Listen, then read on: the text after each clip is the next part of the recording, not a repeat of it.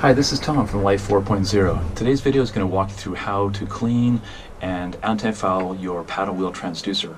I'm going to go through on our boat how we do it for a Raymarine DST800, but the process applies to any kind of paddle wheel transducer you might have.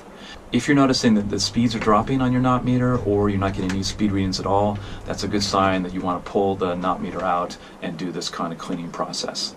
So I'm going to walk you through it and hopefully you'll see that it's not very difficult to do. Let's dive in. Okay, so we got the transducer here.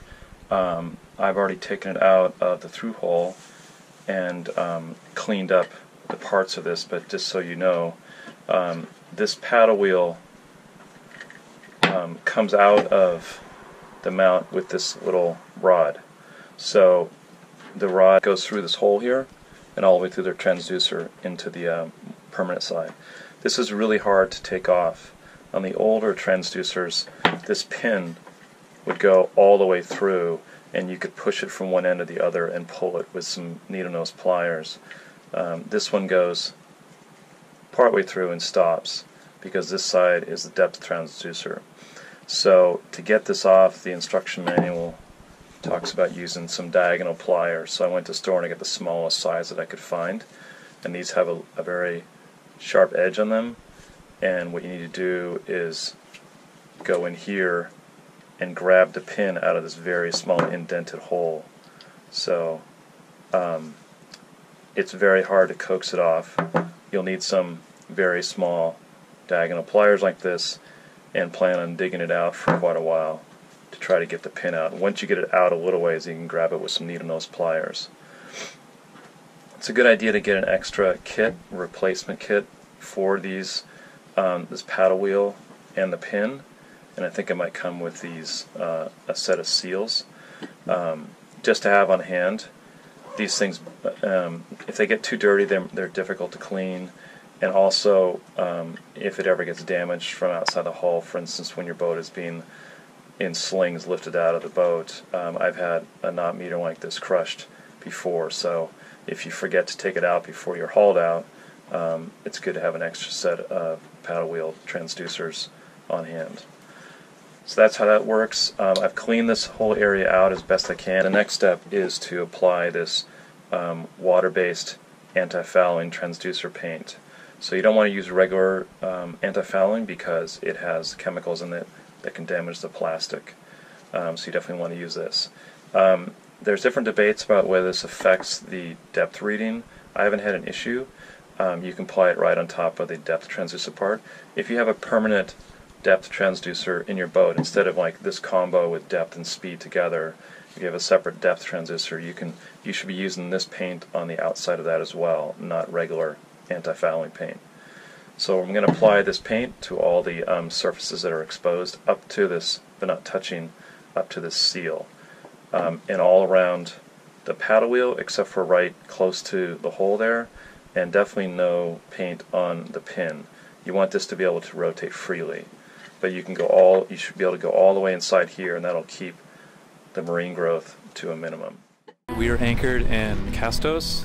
Life 4.0 finds us taking an early retirement so we can travel and explore while we have the health and energy to do this in the way that we want. We spend about half of each year on our sailboat and the rest enjoying land-based living and exploration with a home base in the northeast of the United States. We hope you enjoy our Life 4.0 as you think about shaping your own. So these come with a little bit of a brush, and it's good to have some gloves on hand and some paper towels because it's pretty persistent paint. So I'm going to go in here first and just apply a light coat to all the surfaces, and then I'm going to let it dry and come around and do another coat. It's easy to get this to get too runny. It's really thin liquidy paint, so just be aware of that, like drops and stuff. It'll go on really thin. Just make sure you get it all the way down in all the little groove areas. So you want to plan on doing this probably a couple times a season. The water-based paint isn't as thorough as a regular anti-fouling paint. That's kind of the easy part there. The hard part is doing the paddle wheel. But again, you want to get it on all the surfaces as possible. And at some point it's going to be hard to hold on to it.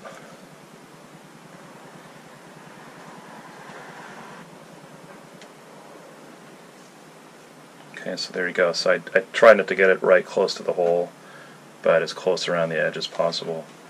I'm just going to set that down there to dry. Allow 4 hours between coats, 24 hours before immersion. Apply above 50 degrees Fahrenheit, 10 degrees C. So I'll come back in a couple hours and put another coat on there. Okay, so it's been long enough for the transducer paint to dry, so I'm going to put it back together and put it in the boat. So here's a paddle wheel that goes in there, and this is the little pin, so that slides through this hole on the outside. And then it goes through the paddle wheel itself. So you want to make sure that the paddle wheel is oriented correctly. And actually I just put it in backwards. So there's the arrow pointing forward towards the forward part of the boat. And if I had left it this way, you can see that the cups of the paddle wheel are facing aft, which is incorrect. And I'm going to turn it around so that again this is facing forward, and with the paddle wheel face this way, the cups, so the water will hit that flat part of the cup and turn the wheel that way. Otherwise the speed will get all messed up if it's pointed the wrong way. So now I'm going to push the pin in and line up the paddle wheel. There we go. So that just slides right in there. And I'm just sort of pushing it with my finger. I don't want to get it in there too tight. And then to get it to slip in a little bit better, you can put, some people put Vaseline on here. I'm not always sure that's a good thing for the rubber. It may be okay. I just use regular dish soap because it's so mild. And I'm rubbing it around the seal there so that the seal doesn't get caught up, and so that it runs smoothly when you shove it down in through the Thru-Hull. So you don't want a whole lot on there, but you just want enough kind of evenly coated all the way around. Now we're ready for the fun part of actually pulling out the plug in here and putting in the real transducer. So again, you want to make sure the arrow is pointing forward, and this will just slide right down. So I got some extra paper towels around here because I know it's going to get wet, and I've also got a sponge to put down there to pick up anything. So I'm going to turn the collar on here counterclockwise. I'm going to spin that guy off, and then going to get this down here close.